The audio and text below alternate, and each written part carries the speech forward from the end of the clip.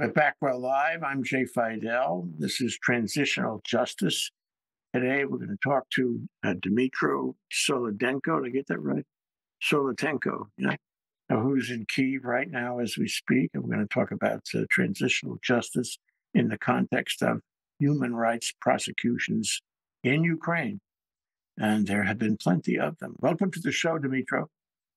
Morning, Jay. It is nice to be here discussing important things. Yeah, tell us about yourself. You're a lawyer or a law student or a combination of the two. You're in school in Kyiv, and you're a member of Project Expedite Justice, and you're interested and committed to war crimes investigations and prosecutions. What did I miss? Yeah, so you're absolutely right. I'm a combination of a law student. I still study for the master's degree, doing some legal science, but I'm also involved with Project Expedite Justice as a junior legal officer. But I'm also involved in investigative part of our work, and that effectively means that I also visit the field missions and try to help in my capacity as a lawyer in documenting and giving advice how to manage the evidence. This is the first step in bringing those to accountability. So what do you do every day? Mostly it's legal research, thinking about the legal arguments. So, for example, now we are investigating, gathering information on the blow of the Kakhovka Dam. It's kind of difficult because you have lots of legal qualifications and the norms, the rules under which the perpetrators could be liable. They have never been applied in the ICC or before. This involves the proportionality, and legally speaking, it's really hard to prove, and there may be nuances, but yeah, generally I think there is at least like a preliminary finding that there are all signs of the war crimes committed, just because it was indiscriminate attack. They started an attack on the dam, and they know that they cannot control the consequences, and they cannot differentiate between military objects on the one hand and the environment, the people on the other hand. So I think there are signs of war crime. Yeah. So that's basically the Russians denied blowing it up. You have to prove the Russians blew it up. Sure. I think so. I don't have access to intelligence.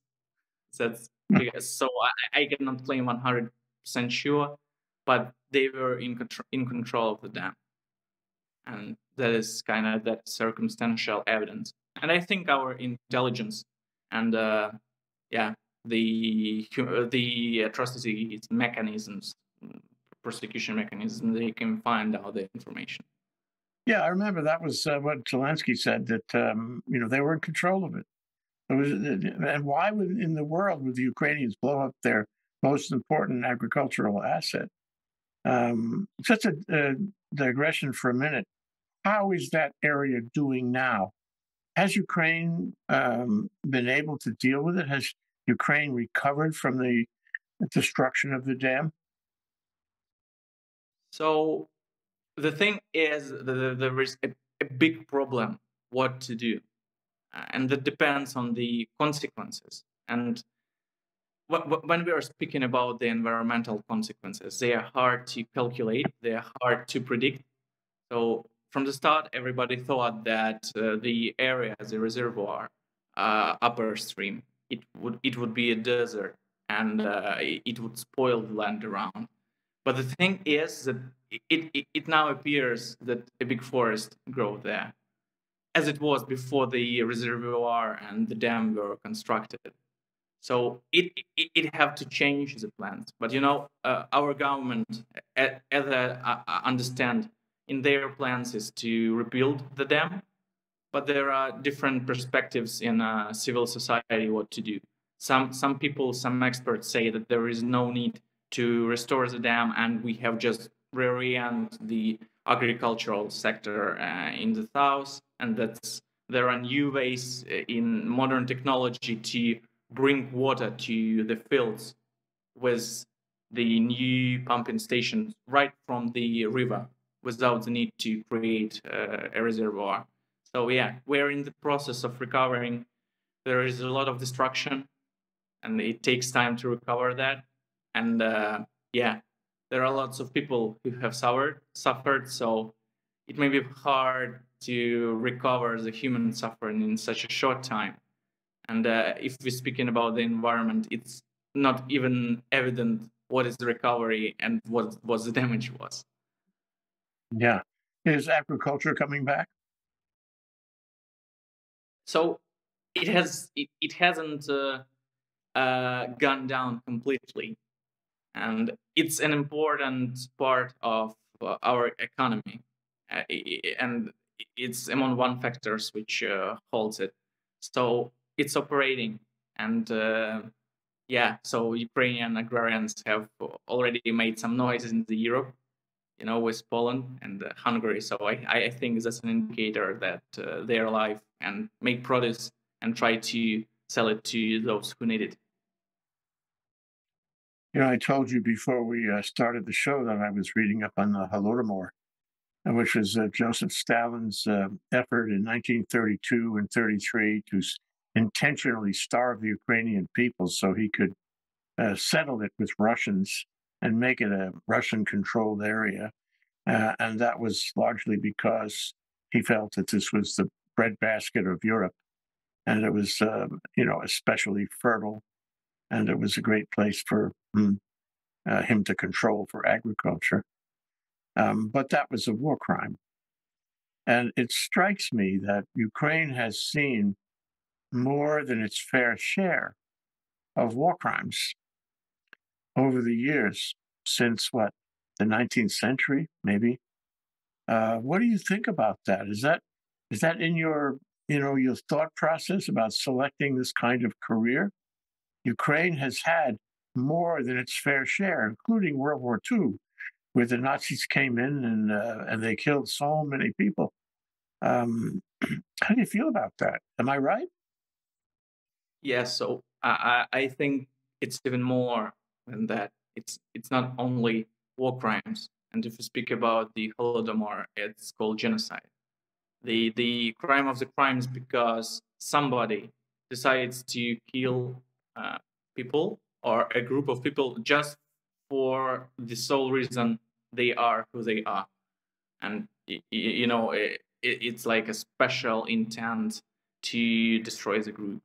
And so if we take the broader context, for the long times Ukrainians were denied the right to be who they are, and people have suffered under the totalitarian regime. It's the under this mechanism, under this government, you are not free to do what you want to do. It's common economy, common ideology. You cannot just decide, and that's kind of a trauma. I think it's a group trauma because when people have freedom, they cannot properly use it.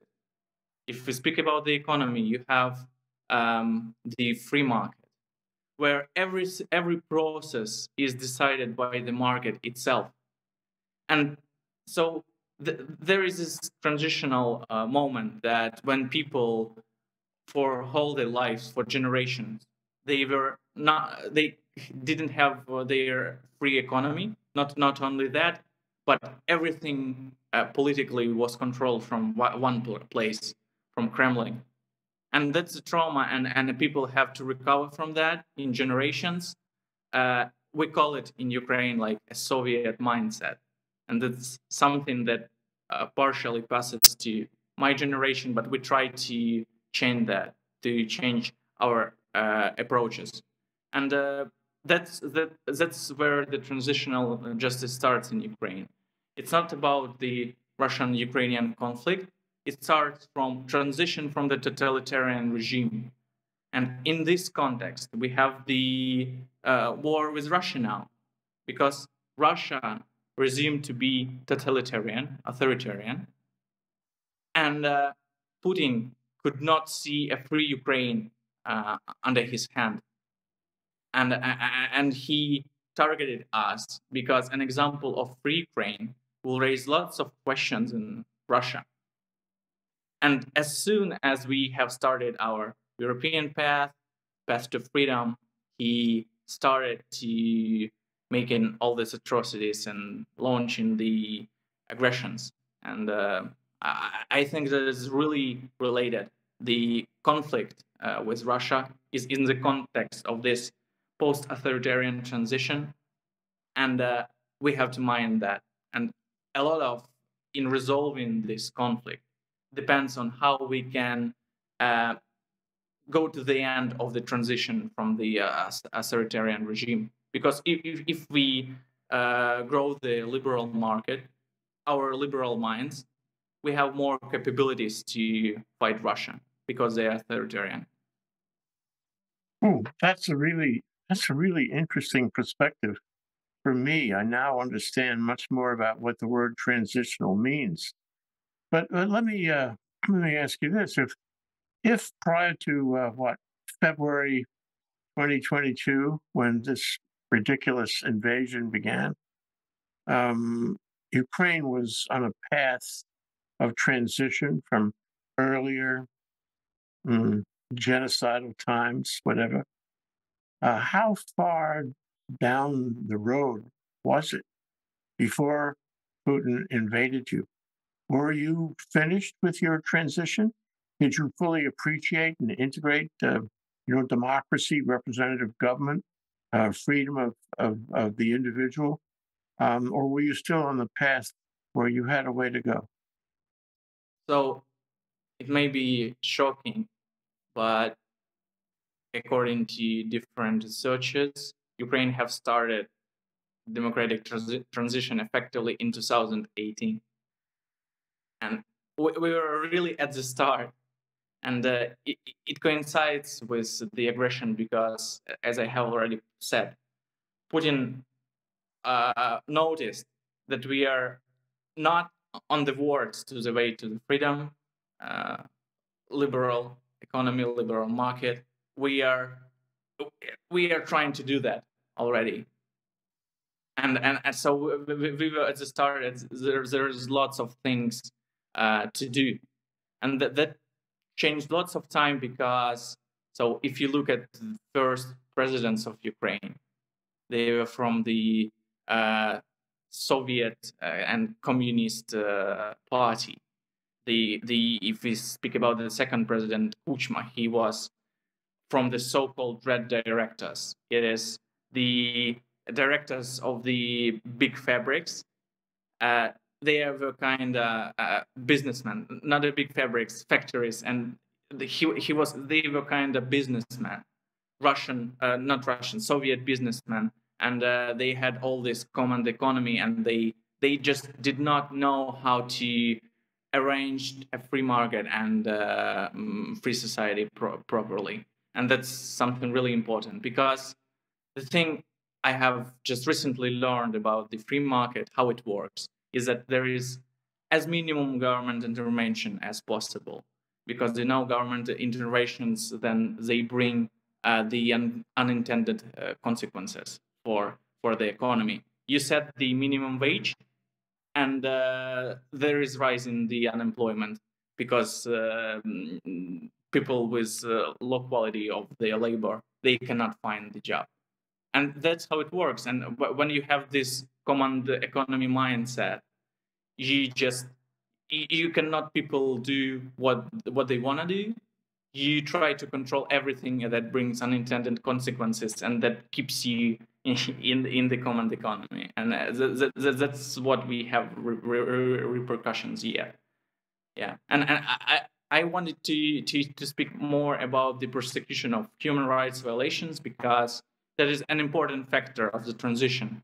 Because first of that, I think it's about the symbolic reparations for people, for those who have suffered, whether that's the authoritarian regime or the war crimes.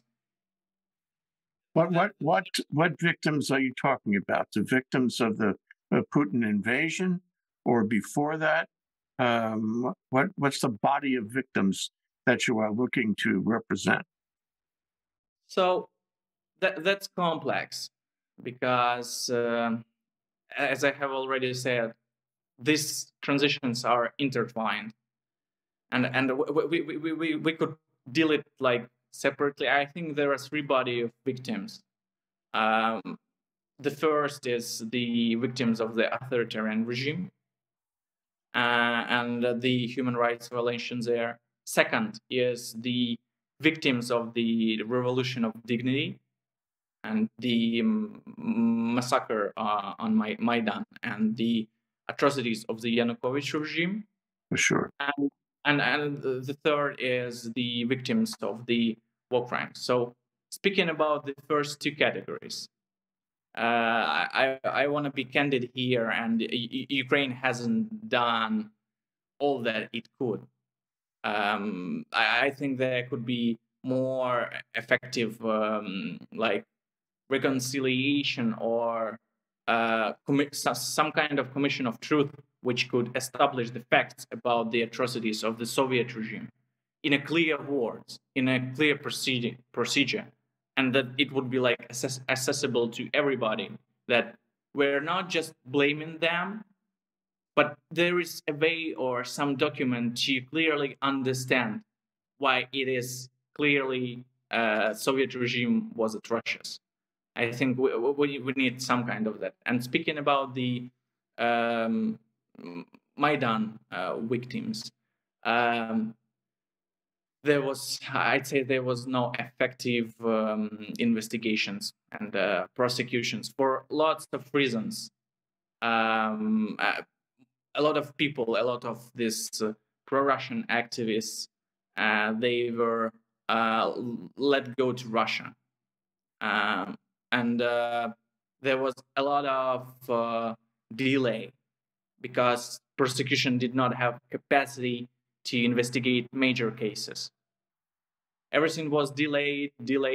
People were let go to Russia, and there are no much results yet. Some verdicts in absentia, but is it sufficient? I think no. No, I think not too. We have kind of another chance to change it with war crimes prosecutions. I see the positive dynamics here. So I also work supporting the war crimes judicial education in Ukraine, training judges.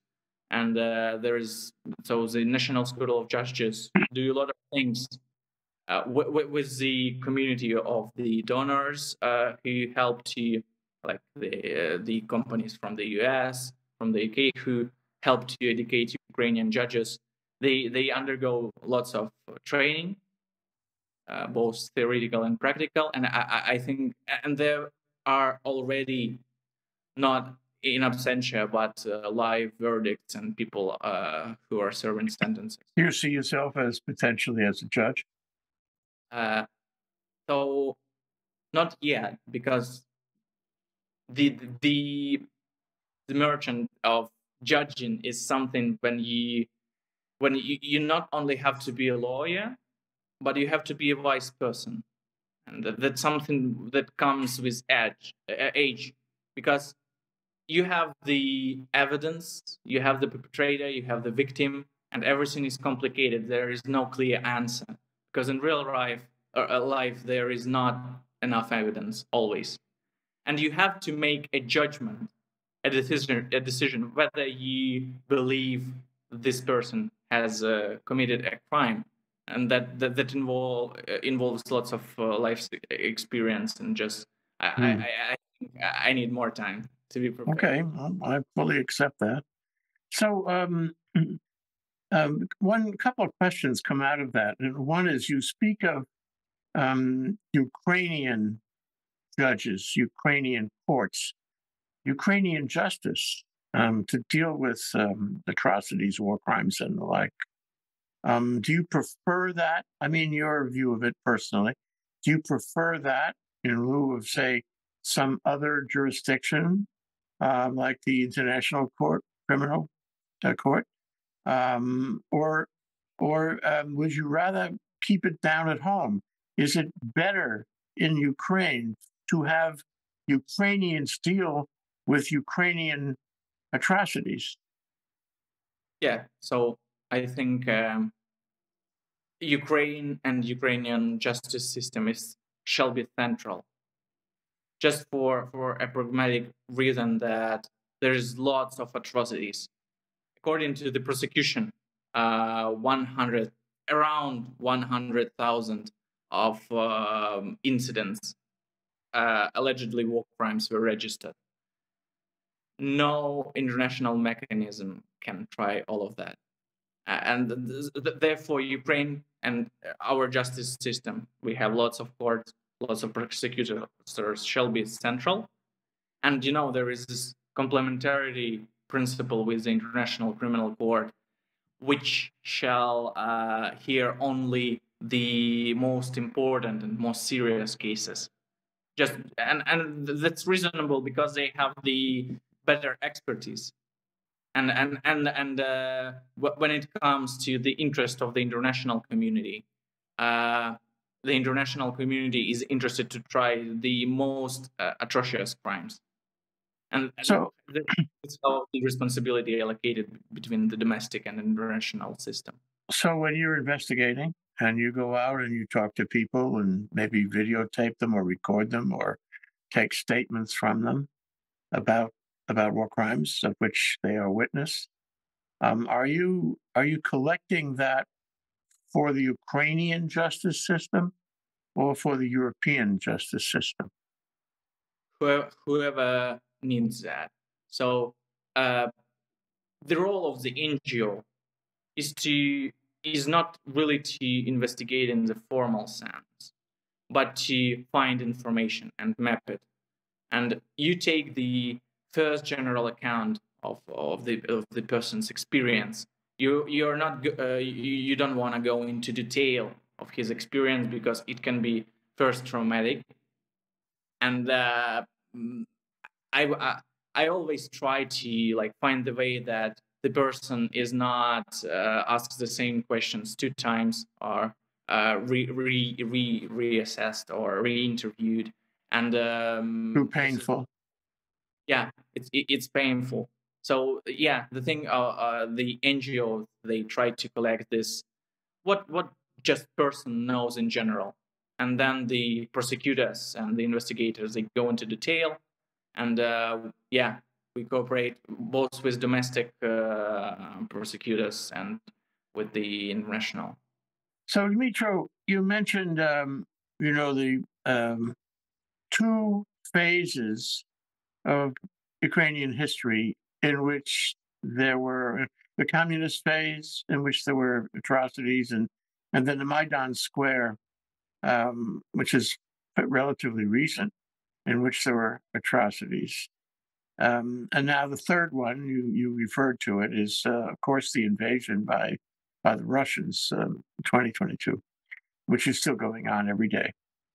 And so what I'm thinking is the war crimes that were brought to public attention, to international public attention, because of the Russian invasion, may have an effect on the interest of the community in Ukraine and elsewhere to look back to the first 2 phases, where they might not do that had Putin not invaded. But his invasion and his war crimes and his genocide actually promotes the notion of looking back to phase 1 and phase 2. Am I right? Absolutely. And here is when the importance of transitional justice comes. So the not perfectness, or I'd say not completeness, of the first 2 phases, I believe led to this third phase. Because if Ukraine could establish its free democracy at the start, it would be a lot more difficult foe to fight for Russia. And since we really delayed this process, the transition, we had the second transition because the democratic institutes defaulted. Yanukovych tried to bring the authoritarian regime back, and yeah, we have started another cycle of transition, but that was not, as I have already said, we have started really effective democratic transition in 2018, and that's pretty late. That's led to the third conflict, and there shall be some conclusions done. What haven't we done yet before, and what we have to do now with these atrocities? I think that's really important.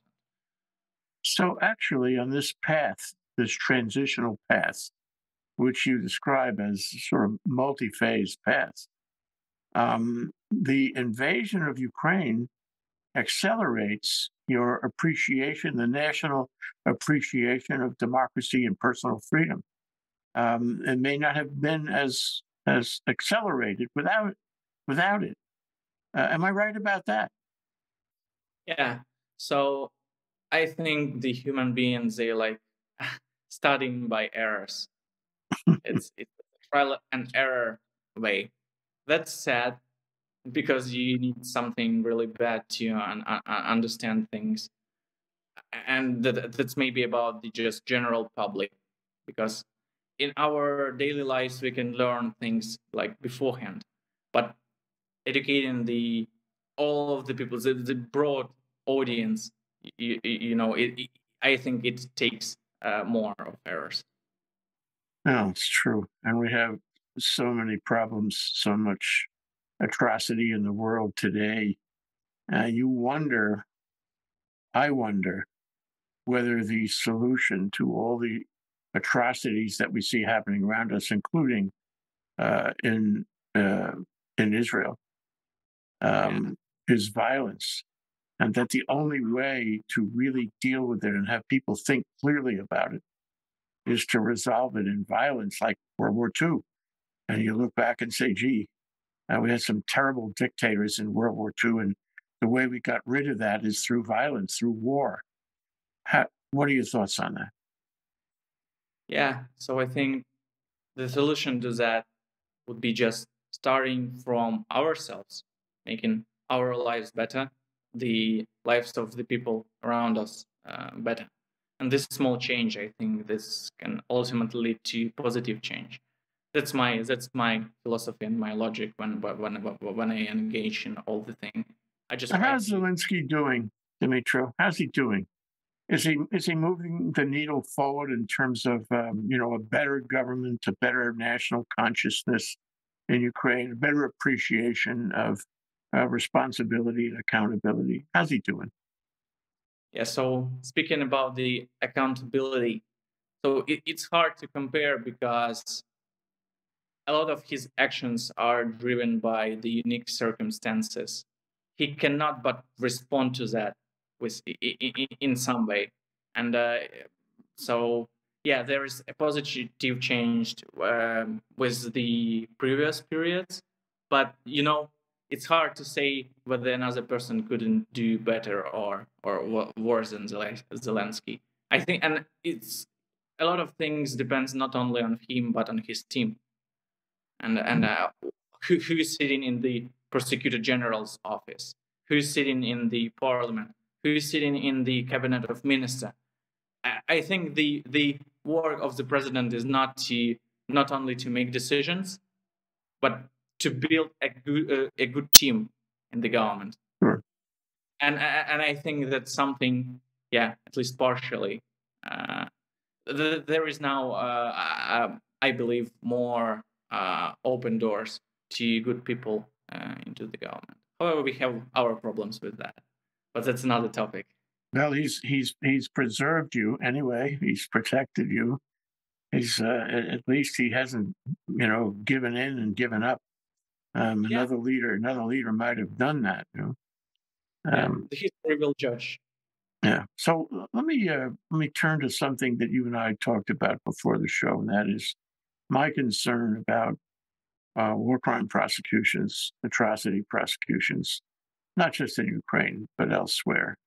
And going to the very human flaw about justice. About justice is only effective if it's done quickly.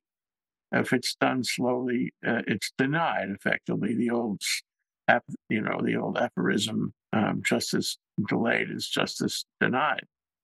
And, I think the problem is, and you mentioned it, in the sense that the notion of transitional justice, the notion of accountability for atrocities, is still a new science. It has only been operating for a relatively short time in light of, the sweep of history. And so my reaction is, can't we make this work faster? And I would appreciate your thoughts on whether we do need to make it work faster. And if so, how do we make it work faster? Yes, you're absolutely right. The justice delayed is the justice not done, and the thing is, it's hard to tell what would be a fast justice, because when we're speaking about like ordinary domestic crimes, it's relevantly easy to investigate and prosecute. If we speak, for example, about the robbery, one victim, one perpetrator, CCTV tape. You establish just who done what, and you bring the person to accountability.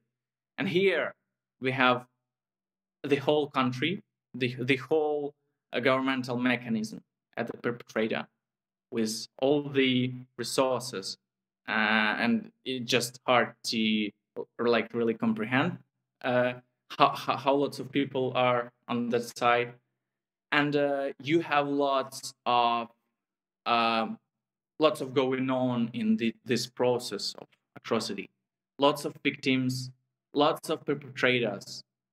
It's scattered across the geographical area, and that's just really time consuming. And when you speak about the butcher, there is mass graves, and compared to the robbery situation, and when you have the mass grave, it will naturally take lots more time to identify the people, to plot all the information in one piece, to track the perpetrators, to establish that not only the perpetrators but the commanders, and the common responsibility is another important things, because lots of war crimes are happening with the acquiescence of the commanders, and that's really important factor.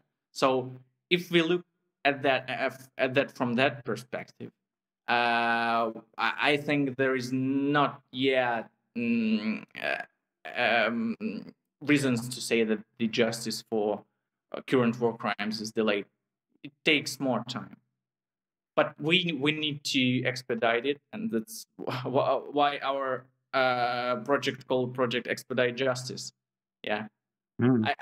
One time I had a joke that we are Project Expedite Justice, not Project Expectation Justice. So you just identify the steps and try to bring it.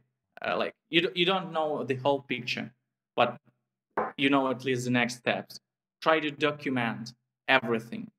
So later, when the prosecutors want to bring a case, they have the materials. Try to speak with people, because there is lots of trauma, and people just need not all the victims need like money in reparation. It's not only about that, because no money can cure all the problems, and people need like symbolic reparations when they are treated like humans by the justice system, when they are when they have not an additional trauma of speaking with investigators and prosecutors. That will be the huge success if this system is more victim oriented, and that's something that Ukrainian prosecutors are trying to do now, and really there is a coordination center for victims created, the new strategies, and they trying to reapproach it. Well, the fickle finger of fate moves on, and people forget too. For example, it is a war crime to kidnap children from Ukraine and take them into Russia and put them in schools and adoptive families that teach them to be Russian, not Ukrainian, and to lose their culture. It's part of, the destruction of a culture. And in 5 years, and it's been a year, 2 almost, it's almost forgotten already, but they're there. And in 5 years or 10 years or 20 years, it'll be hard to mount a campaign, won't it? Because they will already have been insinuated into Russian culture, and they may not even understand what happened to them when they were small children. So, I think that the passage of time erodes the symbolism you're talking about. Do you agree? Yeah. So the thing is, with the transfer of children, it's a hard and difficult situation because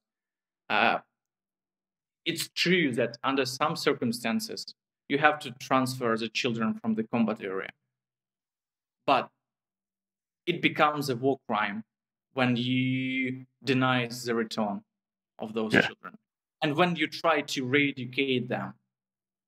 That becomes the war crime. So we should really think, and you made an important notice about that they trying to re-educate and put in is lots in symbolism. It's something really interesting, and lots of his thoughts are built on the previous Russian philosophy, which are kind of the Putin's favorite writer is Ivan Ilyin, and under some view he is a Orthodox Christian fascist, and there's lots of in what's happening in Putin's head comes from that and the wrong interpretation, and it's also important. I think here we have like the situation of Nietzsche and Hitler. Yeah, and a crazy idea and a crazy interpretation and crazy execution. Yeah, for things other than what they seem to be. So I'm just wondering about the correlation between publicity of war crimes investigations, your work, to the world media, through the world media, and the repetition of those crimes.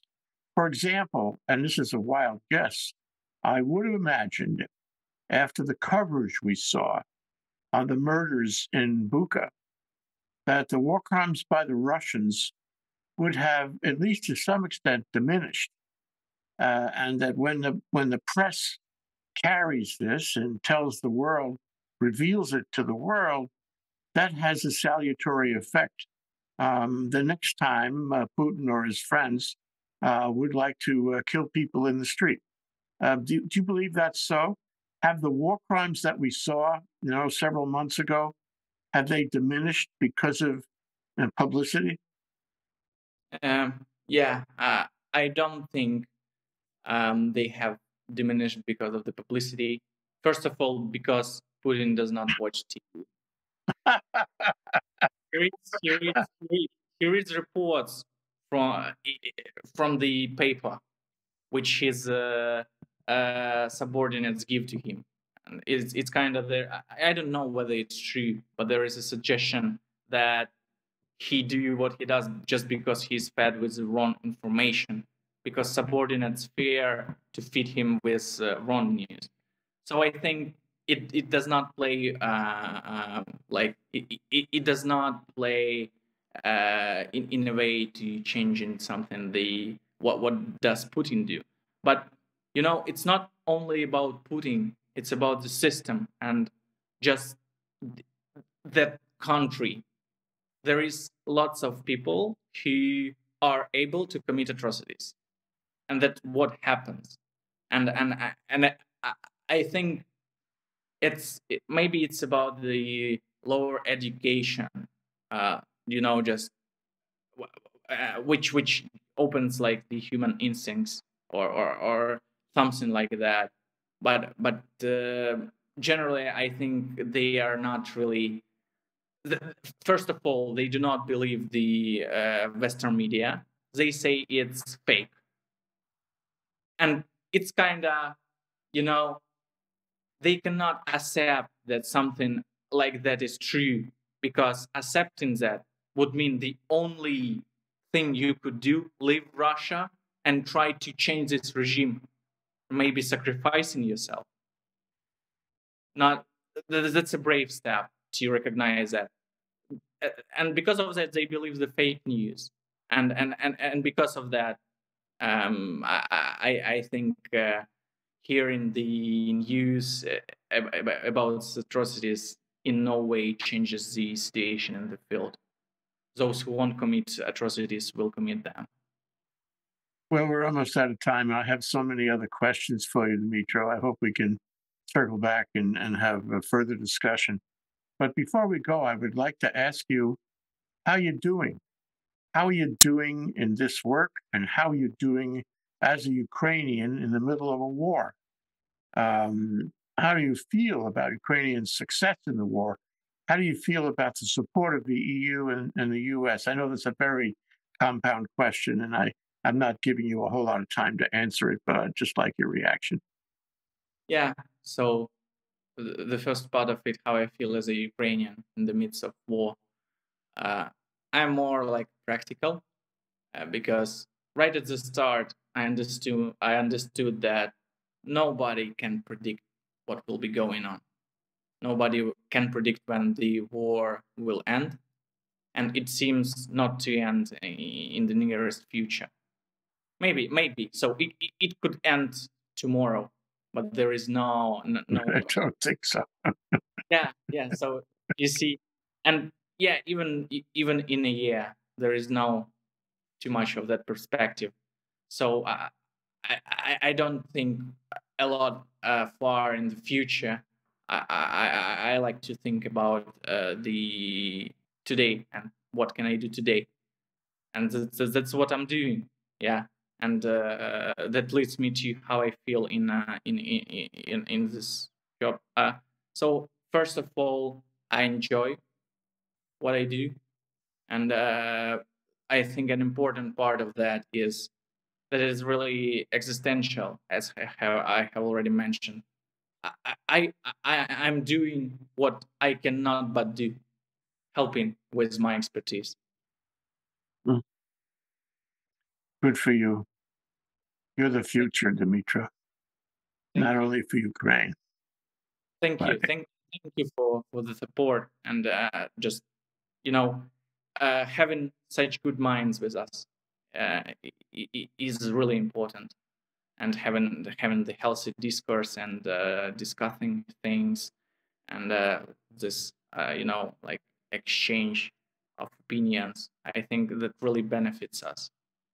And and it was a pleasure appearing and discussing this transitional justice in Ukraine with you.